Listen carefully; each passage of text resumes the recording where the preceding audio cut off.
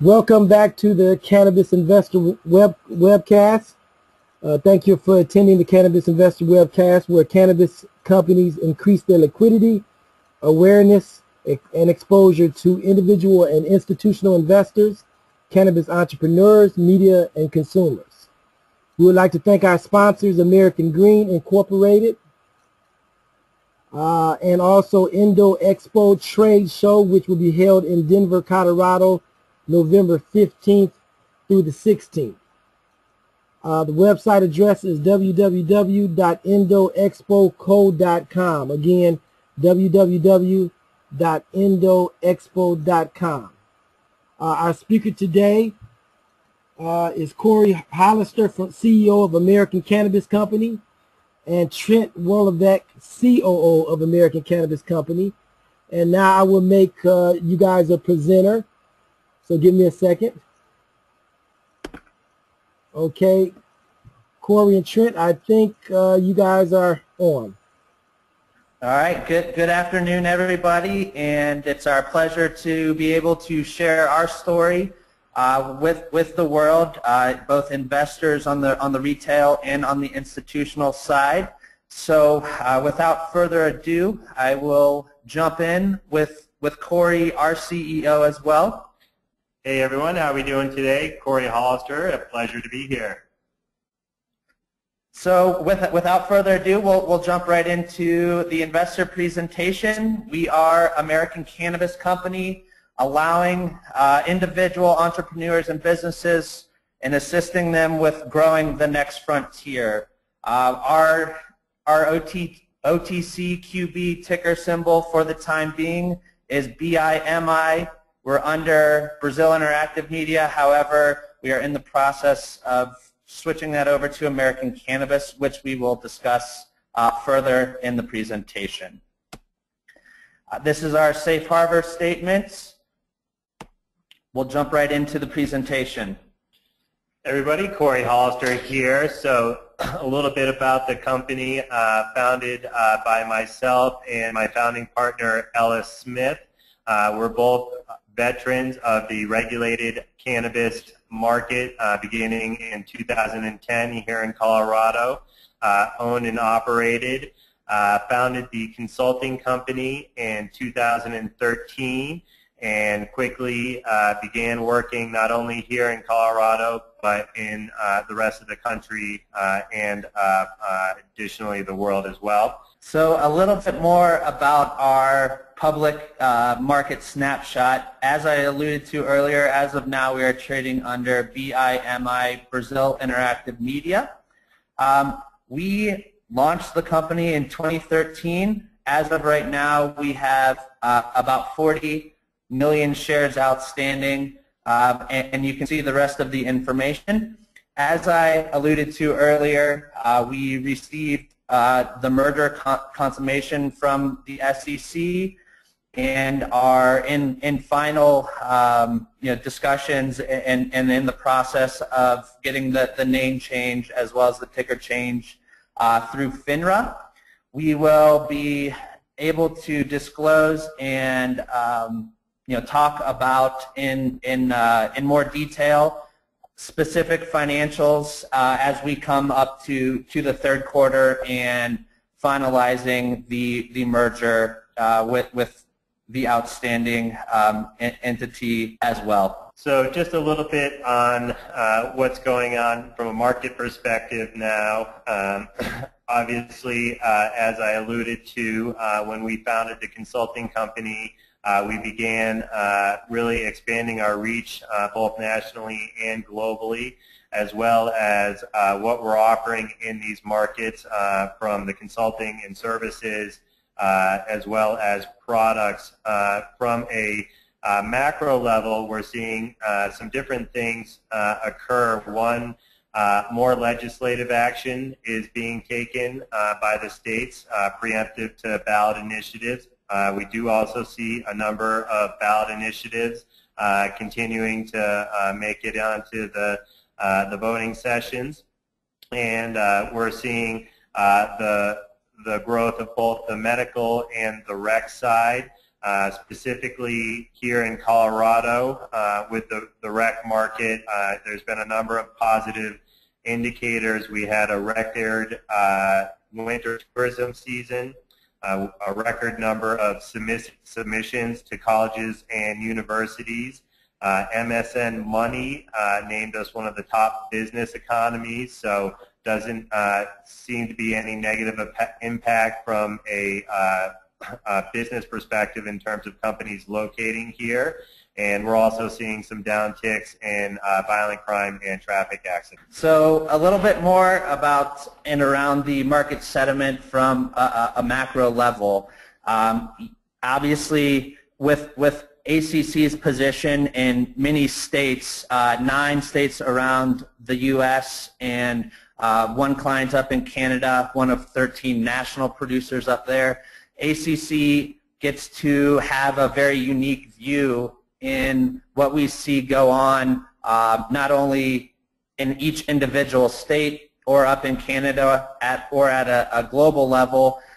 So therefore, we get to have the view of being kind of the front end or the bellwether of the cannabis industry as a whole, being able to see and understand when states are starting to implement programs or are going to be going through and developing a program. We are the first kind of line of contact. So with that being said, we've seen a lot of favorable legislation as well as just general public opinion coming to light over the past really 12 to 18 months. As everybody I'm sure knows, this is now being called the next .com kind of wave, and so with both the public opinion flipping from a negative or no, I don't think any part of cannabis should be legal, now to yes, it should be legal. This is opening a huge market of possible investments, whether it's into the actual plant itself or ancillary businesses, and we're seeing a huge shift in just kind of who is going to be moving forward. Recently, the DEA requested the FDA to look at rescheduling the drug, so moving it away from a Schedule 1, which would then open up a lot more opportunities for the industry, as well as 2 key pieces of legislation that have been passed through the House, both around the banking as well as allowing the states to kind of set up and run their own programs. So a quick snapshot here of what we offer as a company, and our goal is really to be able to offer a integrated B2B solution for these companies, take them from inception to the bank, cradle to bank, as we'll sometimes term it. And that often begins with an application in a merit-based market, but could also include working with a company that is currently operating in a regulated market, and supporting them both through our services division as well as our products division. So we're looking to provide a number of different touch points and ways in which we can support and interact with our clients. Just kind of continuing on what is often the initiation of this process, and that being the application. And really what we look for as we are working with clients in these markets. So the trend has been towards markets putting limited license programs in place and having these be merit-based applications. A number of criteria will be scored with the best and strongest candidates getting the opportunity to operate within the state. And the things that we're looking for is the strength of that management team, their capitalization, that they are members of the community or can pull together the appropriate community support.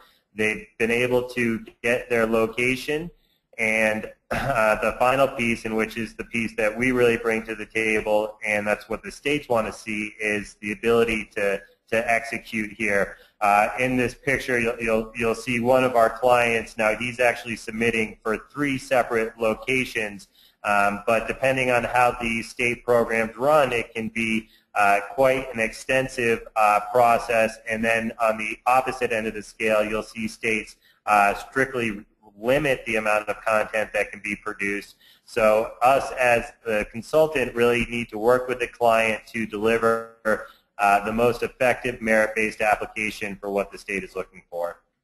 And just to kind of further off on this in terms of what we see as the kind of critical pieces that the states are looking for, and these demonstrated experience was the last one that I kind of touched on there, that they have the ability to establish operations quickly. Right now, many of these states, especially with the benefits that they're seeing for childhood epilepsy, are looking to get emergency programs in place, and then they want to understand that you can operate these facilities without the risk of mitigation and diversion, and that you can produce product that meets the consumer safety and testing that they're looking to develop.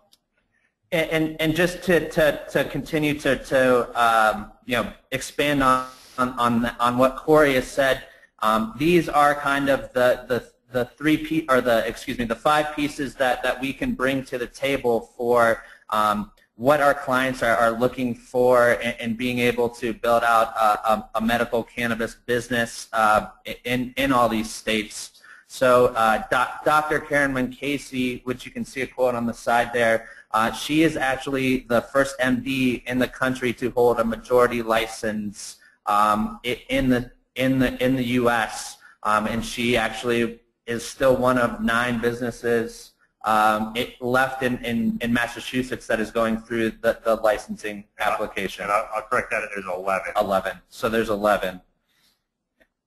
So, again, coming back to really ACC being the market leaders in helping expand the business, both getting through the application but then on into operations as well. So just a little bit in terms of our experience in doing this. I touched on our experience as being owners and operators. We've also successfully secured licenses for clients in these merit-based competitive markets. Trent just mentioned Dr. Karen Munkasey in Massachusetts. We've been successful in Connecticut as well, and have recently submitted in Nevada and Illinois. Have operated in all of the merit-based states since the states adopted to this method for selecting who are they going to allow to run these businesses in their markets. And again, the things that they're really looking for at this time that we touched on is that demonstrated experience, that ability to get operations established quickly. They're putting benchmarks for when they want product to reach the consumers, the ability to handle all of the mitigation and diversion risk, and also we're seeing the testing requirements become much more akin to what we see in other FDA-regulated or traditional markets, so that producer can manufacture in a way that is going to meet consumer safety requirements. So the final piece and really kind of the culmination of the process of ensuring that the patients of each state are able to receive the best pharmaceutical grade medicine that is required and can be produced here in the States. Our goal is really to be able to provide that knowledge transfer and tools to be successful in diverting the risk and ensuring the success not only for our clients but for the state as a whole, and then most importantly the patients of that state. And so what we really try to help them do is come to market with a speed solution that allows them to, once they get their license, be able to produce top-grade medicine and really do what they promised within the application. We have fully developed a process to cultivate and both dispense medical cannabis to allow the patients to get there, as well as have the knowledge transfer and skill sets not come from Colorado or come from California, but really create and develop the local economy, whether that's in Illinois, whether that's in Nevada, whether that's in Connecticut, Massachusetts, here in Colorado, and so on and so forth, even up into Canada. So, and one thing I would just add into this is that we want to remove what has been kind of a historical problem for these entities, and that's all of the knowledge lying within maybe one or two individuals within the organization. So our goal is to mitigate that risk as these companies transition from what is a cottage industry essentially here in Colorado to a much more institutional-sized industry with limited licenses. If Illinois in the 20s versus Denver has 1,500 cultivators. So the size and scale of these operations has grown exponentially, and therefore their needs have grown along with that, and we're looking to meet the needs of these operations to develop a protocol-based workflow that we can efficiently train local people to take these jobs and run successful operations for our clients. So that first half of the piece, as Corey had alluded to, of being able to be a fully integrated business-to-business solution is on the services side. And so what we see is different phases within that process. However, there is a gap, and obviously once the consumer or client is ready to move into operations, there's a whole slew of products that are needed outside of the services to become up and running and be able to produce and distribute the medicine. And so the other half of our business, we are able to kind of bring to fruition the products aspect. And so what we've done is really create what's called a group purchasing organization to bring to market what we feel are the most innovative yet still producing products, whether that's from lights, soil, how the methodology is being executed, and then all the way down to gloves and toilet paper and so on and so forth. So what we're able to do is develop and bring to our clients a full end-to-end supply chain solution tailored specifically for the cannabis industry. And I'll just add a couple comments to what Trent described there. So some of these products we're manufacturing in-house, and these are opportunities for where we saw that there was holes in the market in terms of the solutions that were being provided. Either they were not meeting the requirements that they needed, or they were ineffective solutions. Then we have a set of products that we determine are best in class, and when we're going through the application process, we're going very deep into the design build of these facilities, often to full architectural and engineering plans, and we're making decisions about what are the best in class products to create these next wave state-of-the-art facilities, and really looking to push the envelope here, adopt whatever we can from existing industries, be it agricultural or manufacturing, integrate them into our industry, and create an end product for our clients that is beyond what we're currently seeing existing in the marketplace.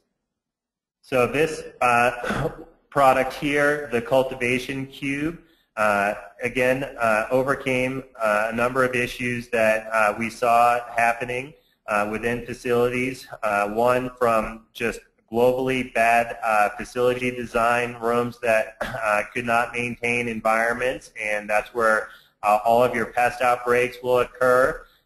This product also has a number of additional benefits. One, it's easily scalable, so as we're entering these new markets and the patient adoption rate is a bit of an unknown, and it's hard for clients to estimate how much should they build, how fast. This is a way for them to establish operations and scale up and down as the patient market dictates. We also really get a lean manufacturing benefit out of this product. So we're able to get a higher light density. On 1,000 square feet, it's going to equate to about $250,000 of increased revenue per year, and that's at a wholesale price of $2,500. So conservative or on point for established markets, and that'll vary from market to market. You can also stack the cube, so vertical gain is another big goal of the industry from a cultivation perspective. And then, as I kind of indicated, the reduction in risks not only from theft, but also pest and disease by being able to strictly control the environments. We are very excited to begin working with Dixie Elixirs with this product, and made our first delivery and install there just recently, and we'll be continuing in that relationship, and is a strong product for many of these emerging markets.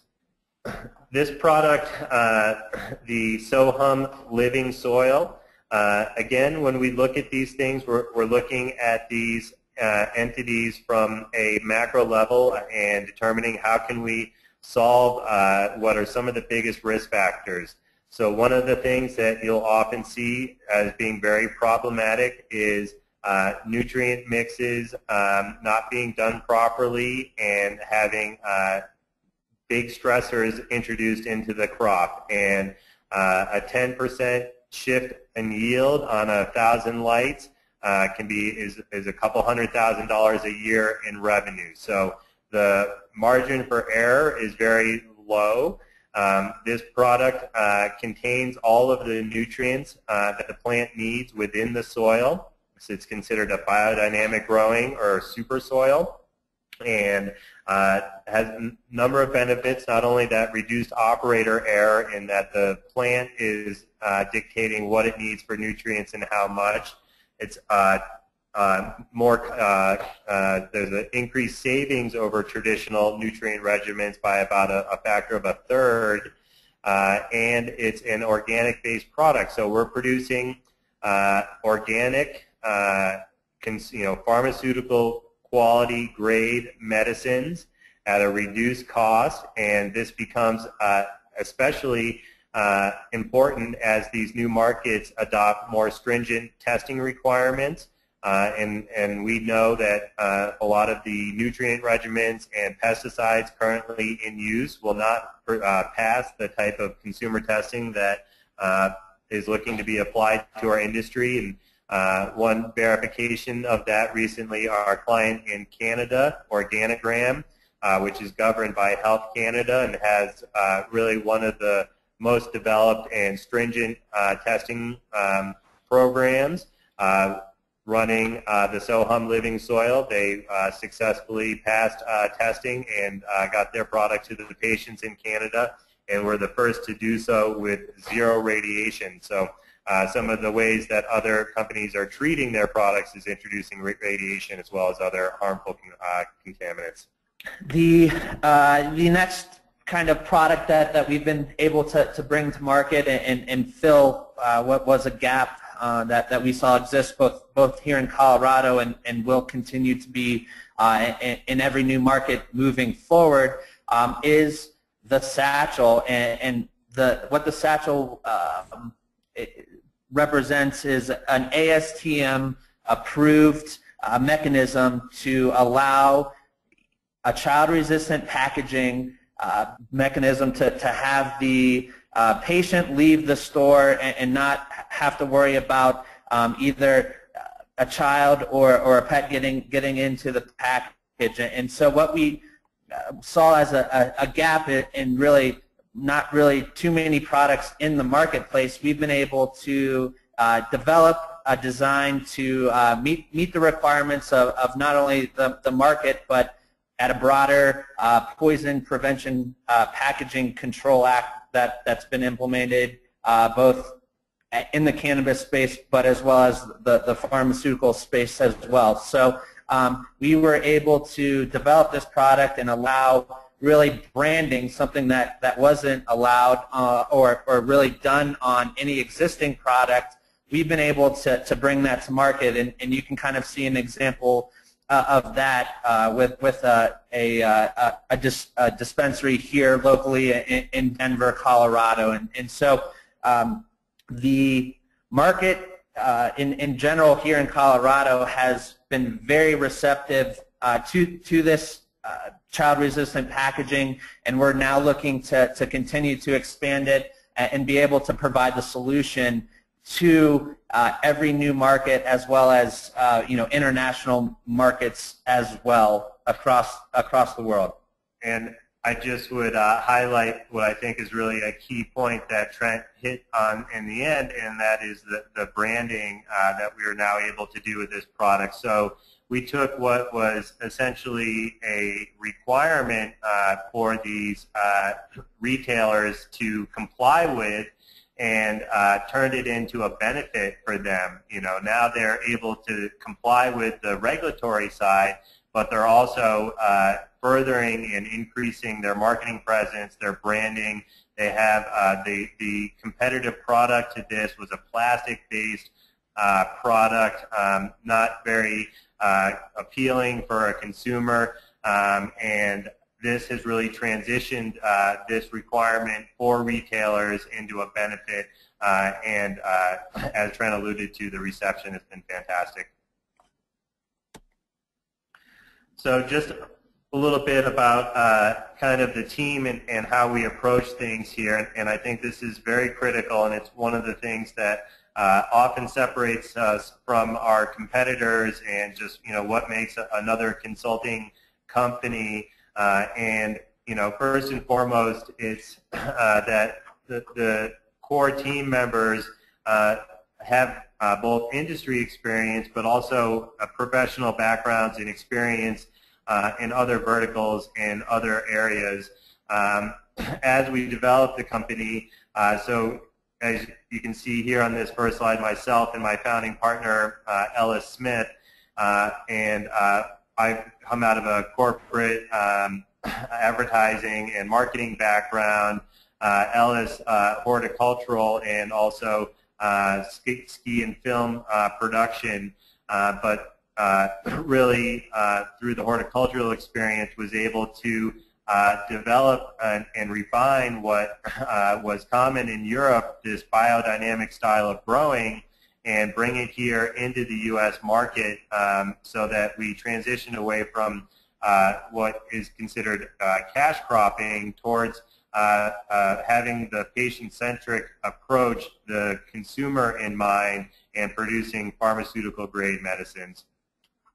As we kind of evolved through the company, we needed the human capital component really became critical, and we needed to round out the team, and it was really with people with backgrounds in other key critical areas. So Trent, who's here with me today, a healthcare and supply chain management background, and I think obviously as he's touched on a number of the products, the value of that comes through.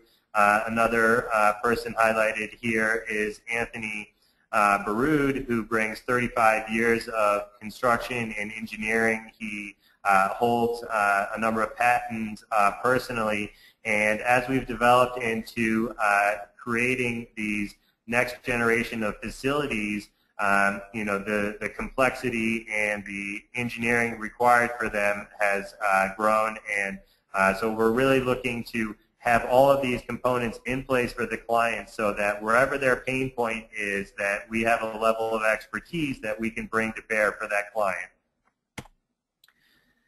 And just a recap on kind of the entire presentation here.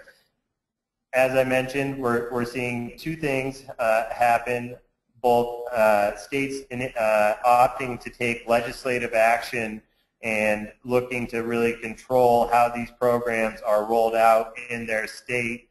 And then we do continue to see ballot initiatives, and those are picking up in the recreational side of things. Trent indicated that the DEA has requested the FDA to examine a reclassification. So not only does that make it a friendlier market, easier for banking to be involved, but it also really opens the door for research, which will brings us to our next point there, and that's biotechnology. And we foresee, and we're seeing it already, a diversion between the medical cannabis and the recreational cannabis markets, and that medical cannabis really going down the pathway of biotechnology, where isolating compounds and reconstituting them and creating targeted medicines is the direction that these companies will be going in. And then on the recreational side, the states becoming more comfortable with this, seeing what's happened in Colorado and Washington, seeing the positive impacts and not significant negative impacts, that their comfort level is going to come up, and we think the citizens within those states, their opinion is shifting, and those will get pushed up.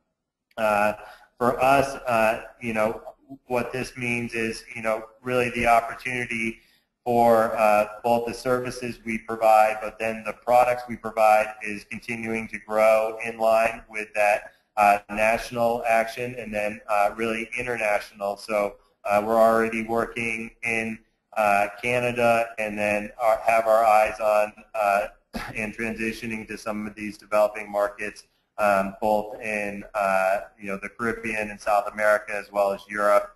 Hot tourism, in line with the recreational viewpoint, and as I touched on, you're seeing some corollary benefits in terms of a record winter tourism season here, and obviously the sales numbers from the recreational program here in Colorado, sales tax numbers, and then we're starting to see really concepts and entities looking to target this vertical directly.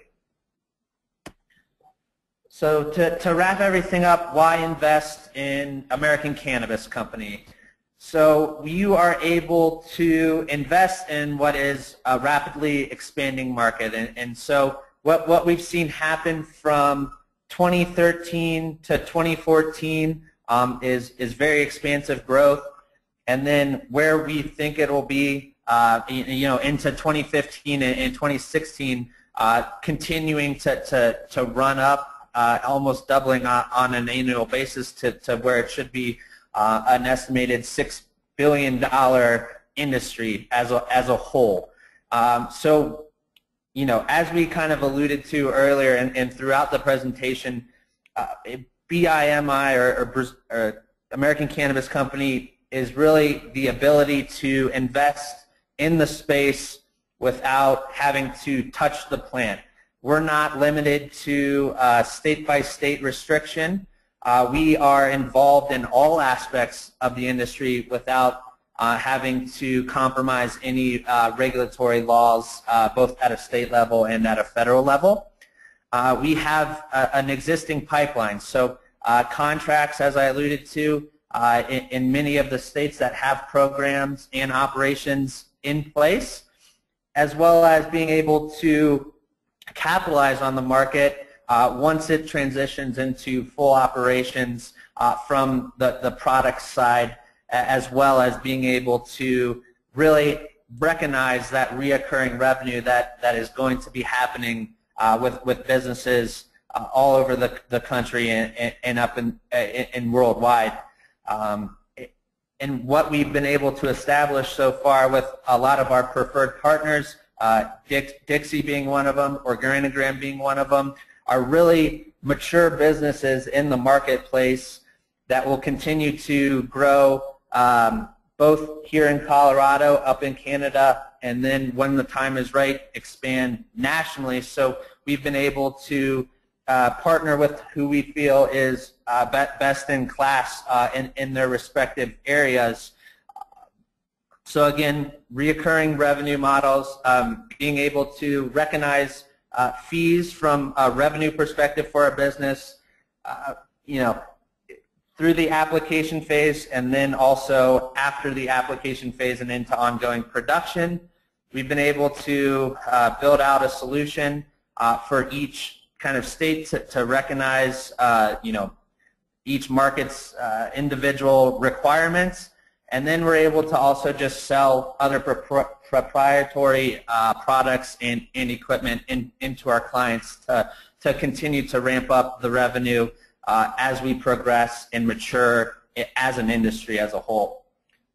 And I would just add to kind of what Trent summarized there is, one of the things that really separates us. We see a lot of consulting companies and a lot of interest in the space, and companies are popping up constantly. And somebody asked me, what separates you guys from all of these other companies? And it's really the track record, and our track record as being successful in these merit-based applications, to producing or creating products that are filling needs in the market, from the satchel to the cultivation cube, as really affirmed through Dixie's interest in that product, through our soil, and being really affirmed through it passing Health Canada testing. So, we are looking to separate ourselves not only in the level of professionalism and the service we provide, but in the successes we bring to this market as it grows here, from today forward. And so, what we have here is contact information for anybody that has questions either around the market as a whole or specifically around investing in the companies. What I would like to do now is turn it back over to Derwin and allow for some Q&A. Thanks. So give me about 30 seconds to queue up the questions. The first question is, can cannabis grown in one state be exported to another? So here in the United States, cannabis is not allowed to be crossed through state lines. However, recently in Utah, they have allowed 11 families to be able to drive across to pick up medicine for their ill children. However, that is just one example that we've seen happen over the past couple months. Internationally in Canada, you are able to import and export products up there. So again, it is very different between the U.S. and Canada. Again, Canada is federally legal, so they are able to disperse products throughout the whole country as well as into international markets that have legislation in place. And one of the things that is occurring here that might be causing some market confusion is that refined CBD oils are being imported from China and other countries that are produced from hemp and being sold as medicines, on a national basis. Unfortunately, the efficacy of those, is a big question. and people who are seeking treatments, for sick individuals may not be getting the product that they ultimately are seeking. Okay, next question. What lighting does the cultivation cube use? What lighting? Yes. So that is an option. So we can put LED. Currently it uses E Papillon is the brand of the fixture. It's a 1,000-watt bulb. Depending on what the client is interested in, we can design different photometric plans. We can utilize 600-watt light photometric plans, LED photometric plans. So there's kind of where our best-in-class recommendation may be, and then we're flexible in terms of client-specific requirements or desires. And I think it's important for everybody to know and understand both from an investor perspective and client perspective is we at ACC are solution agnostic. So we want to develop and be able to partner with our clients in any and every market. We make recommendations. We have a feel and understanding that we are able to provide what is best in class and is produced on the scale that we expect. However, if there's something else out there that they want or they need specific to them, we are able to provide them that service and or that product. So, and I think LEDs would be a great example if somebody really feels, strongly about the environmental impact. They may be wanting to utilize that technology. Okay, next question is, what is the cost of a cube and what is its output? What is the cost of a cube? You got the Yep. So the cost of the cube, it really depends around what how many and how big of a scale is. We are asking retail price is $45,000. What we have included in there is HVAC, the lights, a closed loop system around air conditioning and so on and so forth. Fire suppression. Fire suppression, safety code lights. Again, we have a video online. It's on our website. It's also posted in this presentation. So if you're wanting more information, you can also email us around kind of what is a fully component piece of the cube. And I would just kind of address that, and Trent hit most on the critical items. On some level, because there's a lot of variability in the client, if they have a cultivator that grows in a specific methodology, we have the ability to provide them with a more complete product that would include all of the irrigation system, our soil if they wanted to operate the soil, and we'll structure these into modules so that the vegetative container and the flowering container are all one loop system, creating a very efficient workflow. We've taken it to the point where we want to leave ourselves the option for that client to select based on what their end goals are, and then just if you do the cost benefit over stick builds and traditional building, you're quickly going to recoup that if they're pretty close, but any additional upfront cost, a single extra harvest or the increased light density, either one of those on their own would overcome that, and combined will significantly overcome the additional cost over a stick build. One other major benefit that many people like is the ability for these units to be moved. So you may end up in a landlord situation where they have a bank loan and they need to move buildings, or for whatever reason they're looking to relocate. if they haven't invested $2 million of tenant improvements into that building, they have much more flexibility to take their operations and reestablish them at another facility. So that flexibility is another big benefit for people as they operate in this space. Next question. Does Sohum living soil require a specific fertilization program? Also, how many cultivation cycles can a Sohum batch be used for? So the Sohum living soil is a 16-week soil, and it's what we would call a charged soil. So it has all of the nutrient requirements for the plant within that soil. Even then, we recognize that some people will want to drive the cannabis plant even harder in terms of what we term as maximum genetic potential. So we have means within the workflow that are very simple in terms of compost teas and top dressing.